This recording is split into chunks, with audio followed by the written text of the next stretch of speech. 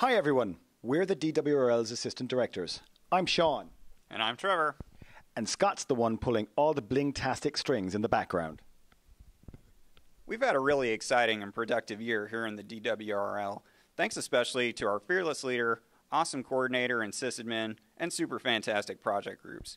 We'll let the groups themselves tell you about all the awesome work they've been up to, but before we do, let's take a look at everything else the lab has been up to.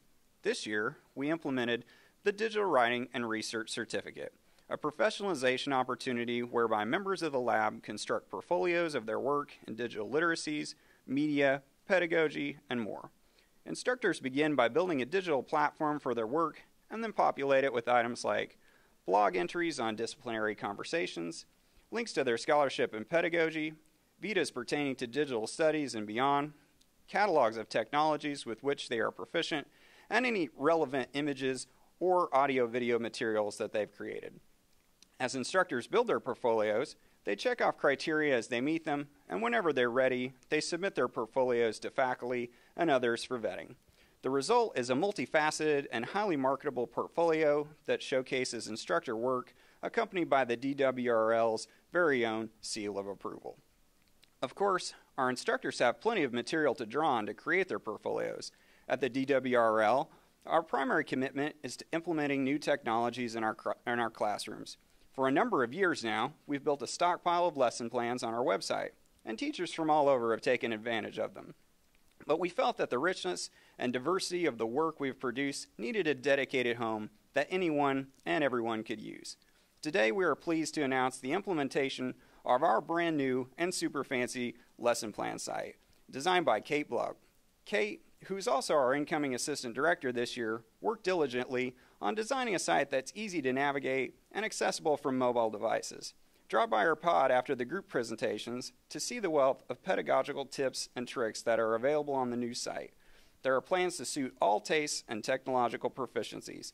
As Kate will tell you, many of our lesson plans are even adaptable to chalkboard-only classrooms. Part of the fun of working at the lab is that we're always trying to share the love. Not only have DWRL instructors been busy teaching and contributing to the project groups you'll hear about in a minute, they've also designed and produced some seriously excellent workshops. In the fall, we looked at how writing teachers can use video games for rhetorical analysis. We also had workshops on professional images and elevator speeches for braving the job market, as well as an overview of the learning record, a revolutionary approach to assessment that helps students to take charge of their own progress. And lastly, we looked at how you can use Drupal to create fantastic-looking websites. In the spring semester, the lab held a workshop on creating video assignments in the Literature and Rhetoric classroom, and we also hosted a session on navigating the digital studies job market from someone who has lived to tell the tale.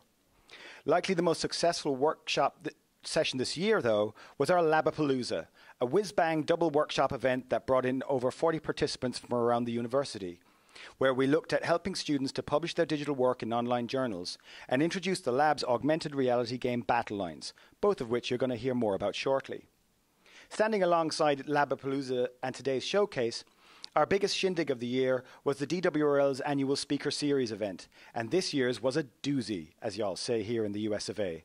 Titled Rhetoric Memory Technology, this year the lab tried something new, putting together a multi-speaker panel consisting of scholars Barbara Biesecker, Josh Gunn and Alex Reed.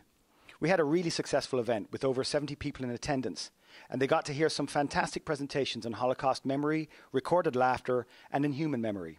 If you missed the event, you'll soon be able to watch it on our website, along with hearing some fantastic interviews with our Speaker Series guests. We hope you'll be as excited about them as we are.